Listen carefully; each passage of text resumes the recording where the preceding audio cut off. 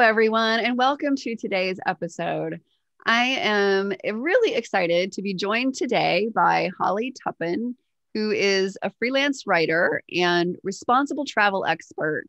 She's specialized in sustainable travel since she circumnavigated the world without flying in 2010, which sounds pretty cool. She's a former editor of Green Hotelier and communications manager for the International Tourism Partnership. And now she writes for The Guardian and Condé Nast Traveler, as well as helping travel companies and hotels to have a more positive impact as a consultant. She's also communication manager for conservation-led travel organization, The Long Run. And she just wrote her first book called Sustainable Travel, The Essential Guide to Positive Impact Adventures. Welcome to the show, Holly. Hi, so nice to meet you. I'm so excited to have you here because I love to travel. I actually used to travel a lot pre-COVID, both for fun and for business. And I've been a homebody now for the last year. So when I saw the topic of your book, I was really excited because I know that there are definitely some travel choices that are more green than others, more eco-friendly than others. So let's just start with a simple definition of your title. What exactly does sustainable travel mean? Okay, well, it's a big topic, and it's been hotly debated over the last 18 months during COVID. Obviously, people haven't been able to travel, and there's been lots of travel businesses and commentators without anything to go and experience. So I feel like there's been a lot of talk, which is really good because I think it's picked the whole travel industry up, and people have maybe had some of the debates that we wouldn't have necessarily had if everyone had just carried on traveling.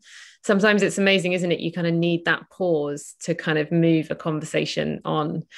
So sustainable travel. So the kind of one of the first points I really make in the book is that for years, sustainable travel was all about having less of an impact on the world. So it was trying to kind of minimize our environmental impact and kind of carbon footprint and things like that. But I think over the last few years, since issues like over tourism, where there are places that are getting too many tourists, that kind of cities and national parks can't handle them, have bubbled up to the surface. We're moving into a kind of dialogue around sustainable travel needs to be more regenerative. It needs to be transformative. It needs to have a very positive impact on both people and places. So I think a really good starting point is to just think about our traveling that it suits the destination as much as it suits us as holiday goers.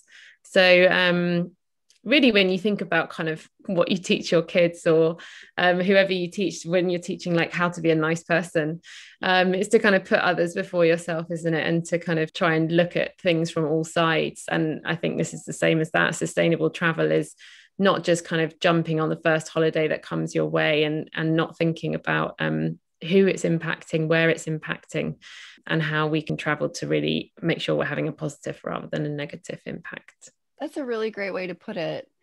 So one of the things that I think some people may immediately think about is, oh, well, I stayed at that hotel that talked about doing carbon offsets and things like that, which to me, that just kind of, I don't know, that has never really felt like I was doing anything that awesome.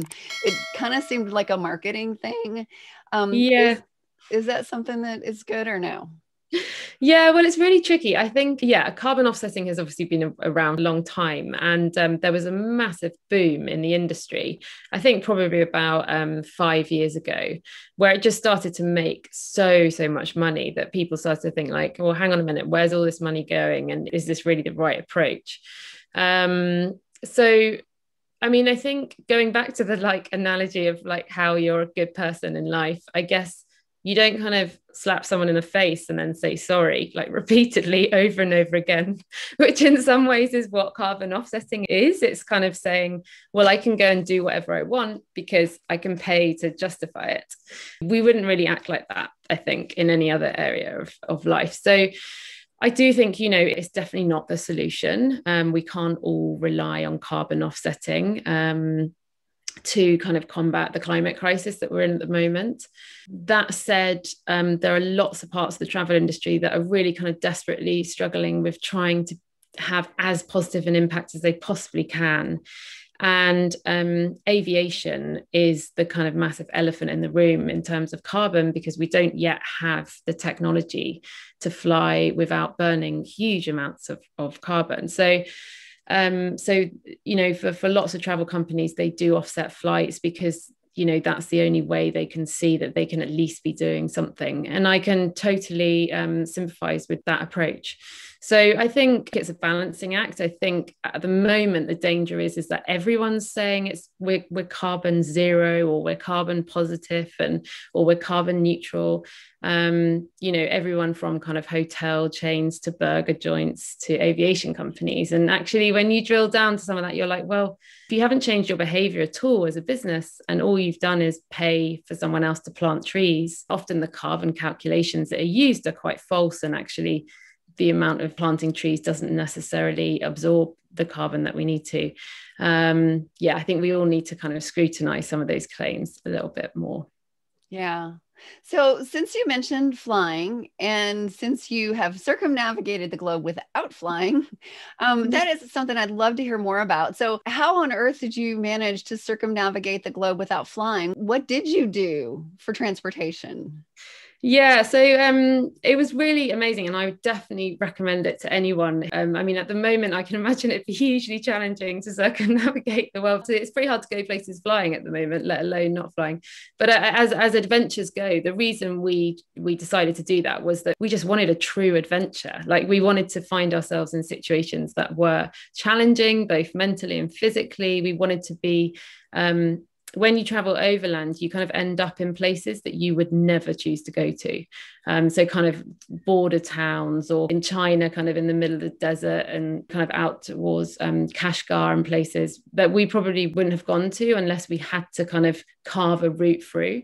So that's kind of why we did it. And in terms of transport, we had a tandem bicycle because it was with my boyfriend at the time. So we had a tandem bicycle that we cycled quite a lot, including up the States, which was definitely one of our most memorable legs of the trip. So we picked it up in El Paso and we cycled up to Vancouver, up the Rockies. So, and as you can imagine, two English people on a tandem bicycle in places like Utah and Colorado, we got an equal amount of kind of trucker beeps and hollers to kind of people welcoming us into their homes with open arms, just thinking this was the weirdest and best thing they've ever seen.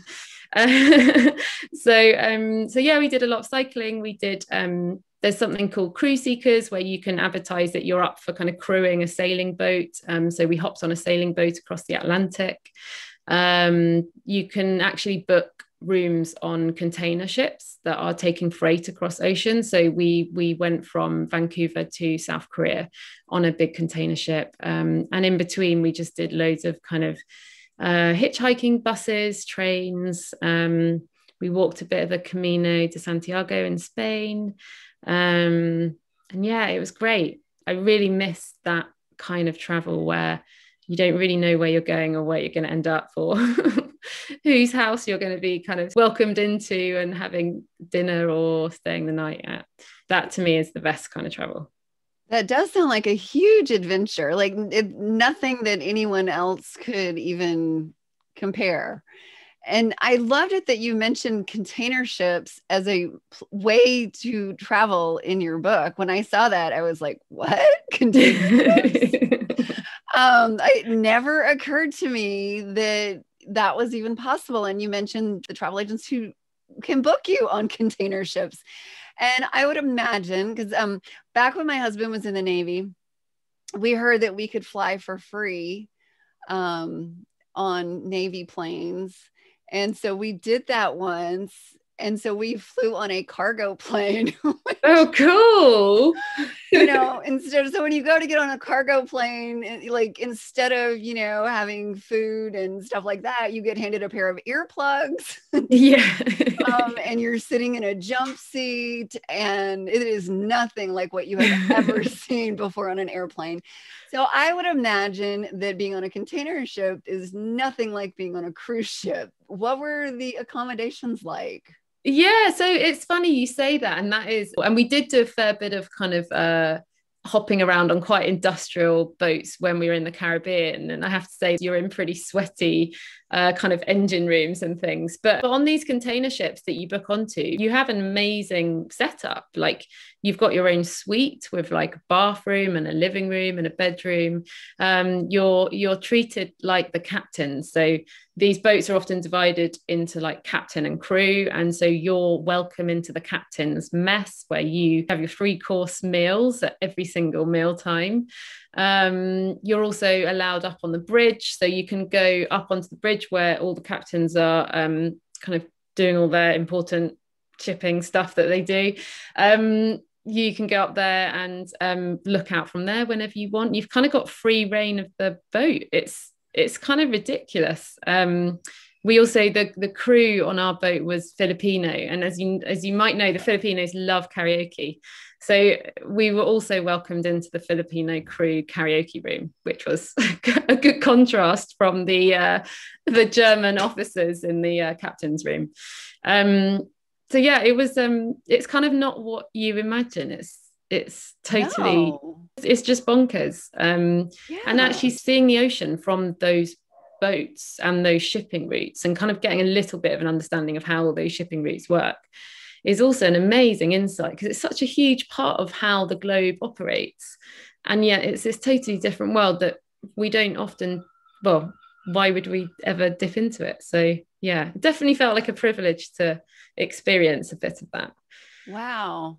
So I know they talk a lot about on cruise ships that they've got baffles and stuff that make them less likely to cause seasickness.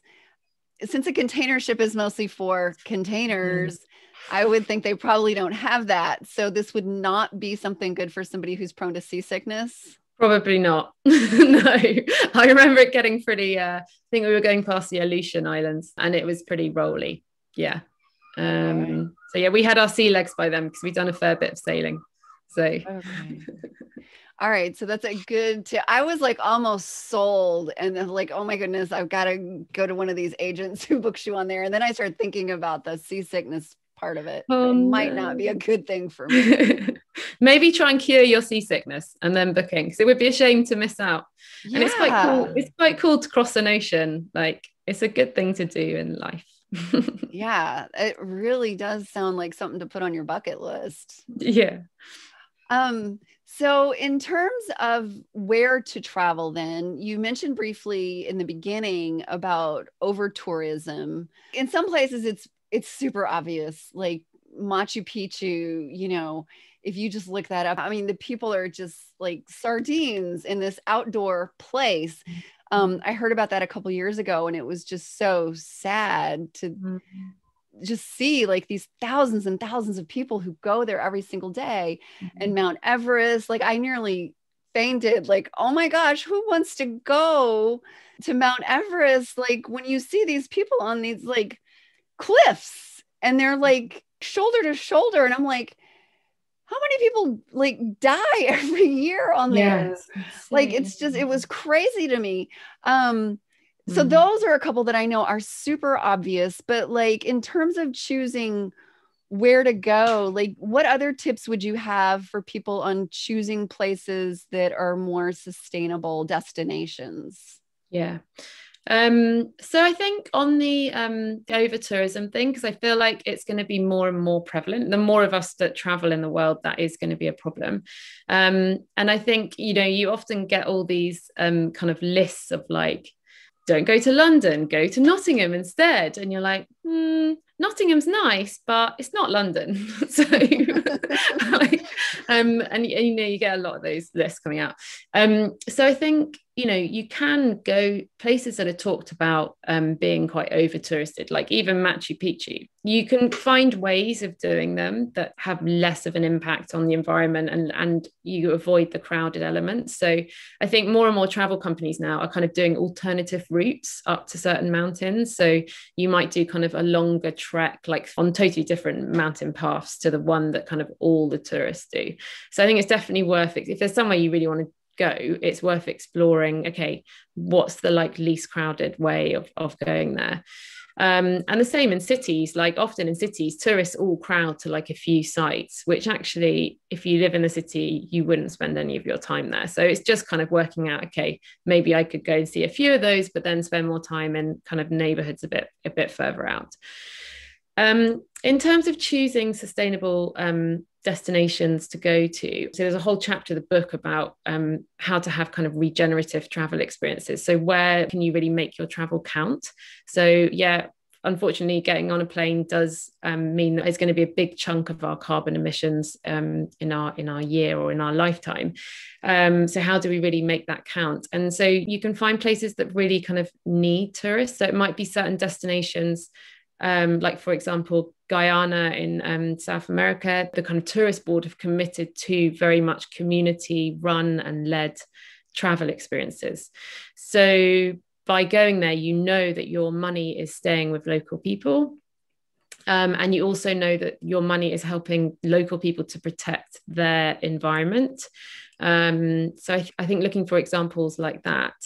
And that can be the same in cities as well. So for example, in Slovenia, Ljubljana, the capital, has a really, really strong green ethos, and they do loads of zoning things so that visitors, certain parts of the city have been totally pedestrianized, so kind of it makes it actually a nicer environment for people who live there as well as visitors. All of their transport is green, their infrastructure is totally sustainable.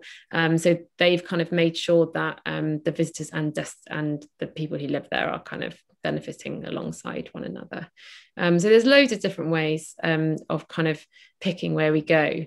I think with the kind of quandary of the climate crisis and carbon emissions and traveling, for me, kind of trying to travel places where I know my money is contributing to conservation to some extent. So if I know that by staying on a certain farm, that's helping that farmer to kind of rewild a certain chunk of his land, rather than intensely farm it. To me, that feels like a really positive way I can spend my money. I noticed you also have a section in the book about when to travel, which I admit that is not something I ever thought of as being a decision about sustainability. I just kind of think of the weather and the crowds, like I want to try to find that happy medium when the weather is not bad, but the crowds are not huge. So how does sustainability play into your decision about when to travel? Yeah, sure. So there's two things. So one is going back to the over tourism point. So if a city like Barcelona is at kind of 500% capacity in August, but actually has very few visitors in January, it's kind of thinking, well, okay, yeah, we all want to go and sit and have tapas in the sunshine in summer in Barcelona, but I've been to Barcelona in January, and actually it's a totally different experience, but it's kind of as valid a one. It's kind of, the old, ancient, misty, cobbled streets, and you kind of cozy up around tapas rather than necessarily sitting out in squares. Obviously, that's quite an extreme example, but I think it's just thinking to try and avoid the peak times. So that's from a kind of over tourism perspective, but that also really helps destinations economically as well.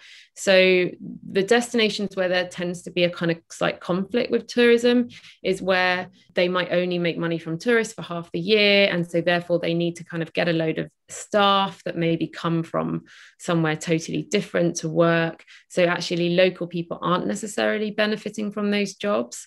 So that's not a very kind of sustainable economic model. It's, so I think in Africa, they call it the green season,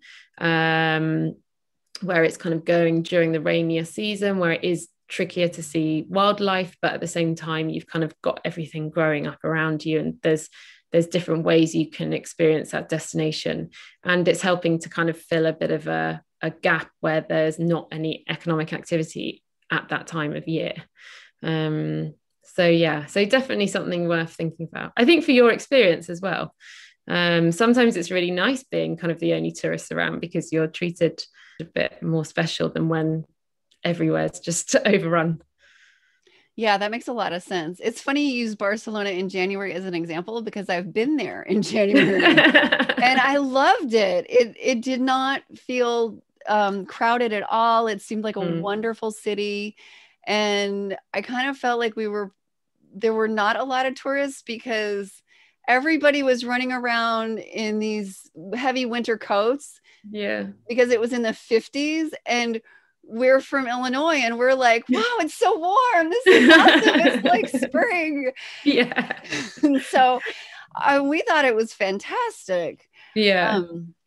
So when it comes to how to get to a place, we've already talked about the fact that air travel is not very friendly to the environment, and container ships are an awesome option that I want to check out.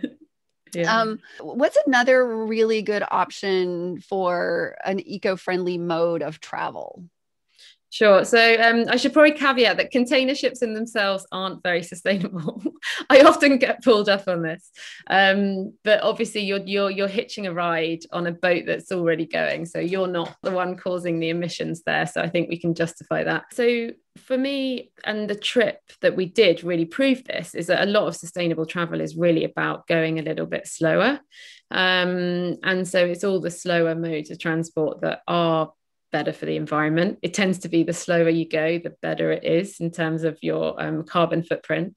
And also, I think it really helps you to kind of delve a bit deeper into a destination as well. So if you slowly travel through somewhere, you're much likely to have more touch points with its culture, with its landscape, in kind of a more meaningful way than if we kind of carry on doing this slight tendency of like, right, I'm going to go to Europe, I want to tick off like all of these cities, I'm just going to whiz between them all, not really have any time to take in anything in between. Also, traveling slowly does open up a bit more of a world of spontaneity, which I think is so important in travel. So you want to be able to have the time to be kind of take a detour, or kind of be encouraged to go and see something that a local might tell you about that isn't on your itinerary. So for me, trains are probably, in Europe in particular, I love whizzing around on trains, and they're super green, much more sustainable than driving or planes, obviously. But ferry travel as well is always really interesting. And in lots of parts of the world, ferry travel is a very local way to get about, and can often be much more rewarding in a way than jumping on a kind of boat trip for tourists. And then kind of on our trip, we absolutely loved cycling, walking, kayaking. So as much as possible, kind of using on your own steam to really get to kind of understand the landscape. And yeah, there are lots of options out there, but it's a bit harder to organize than jumping on a flight, unfortunately. Right. Yeah. The idea of traveling by train sounds like a lot of fun to me. I haven't done it very much, but it sounds fun. Like you get to go somewhere, you get to see the landscape as you're traveling, but you don't have to drive. So Yeah. you can pay more attention to what the landscape has. Yeah, totally. Yeah. So if somebody wants to make an effort to travel more sustainably, what would you say is a good starting point for them? I think, first of all, it's daunting. There's lots to think about. And I think now all the time, if we're looking to make more kind of ethical, sustainable choices, we're getting bombarded with information all the time. So I think kind of taking a step back from all that is quite important, and really just thinking about the kind of incremental, smaller things that we can do to make a difference. So when it comes to travel, some of the things that I kind of live by are trying to travel less but for longer. So I know that the getting somewhere is the thing that really uses up all the carbon emissions, and that has the most negative impact on my traveling. Yeah, so I try to just fly once a year, and kind of really make it count, whether that's short haul or long haul. So I think we all maybe need to get a little bit more in the habit of doing that, rather than this like kind of 6 big holidays a year, flying all over the place. It's like really thinking about how and when we're flying. Another thing that you can do is fly direct. That produces a lot less carbon emissions. Also, kind of once you get somewhere, make sure that you're not flying within the destination. So maybe fly somewhere and then use train and buses and other ways to get around. I then like to think about kind of who I'm spending my money with is a massive one. So I really want to scrutinize and understand where my money is going. So if I'm using a tour operator, I will ask them, I'll say, okay, so what percentage of my money is going to stay in this destination? Who owns all the lodges or hotels or little B&Bs that I'm staying in? Are they owned by local people, or are they owned by a big international group? And then kind of in the destination itself, I think it's just always thinking about the same thing. Like the biggest one is where you're spending your money, and what people are doing with that. I think as kind of tourists, the biggest impact is our tourist pound or dollars, what that ends up doing in the destination that we're traveling to. I think that is an excellent summary of what somebody can do to get started and not feel so overwhelmed with this. So again, the book is Sustainable Travel, The Essential Guide to Positive Impact Adventures. Love the fact that you have adventures in the title of the book. So people can buy that, of course, at any of their bookstores, local bookstores. If they don't have it, ask them to order it because it is available through a major publisher. And where can people find you online, Holly? So I've got a website, just hollytuppen.com, which is just all my journalist work that I've done. There's a little bit about the book on there. I'm also on Instagram, Twitter, just Holly Tuppen, you'll find me, and do a lot of writing. So I guess look out for articles. But yeah, I really hope people buy the book as a bit of a guide to how we can all think a bit more mindfully about how we travel and get out there and have adventures when we can. Yeah, and it is an absolutely gorgeous book. As you can imagine, it is full of lots of color photographs that are just stunning. Thank you so much for joining us today. Thanks for having me.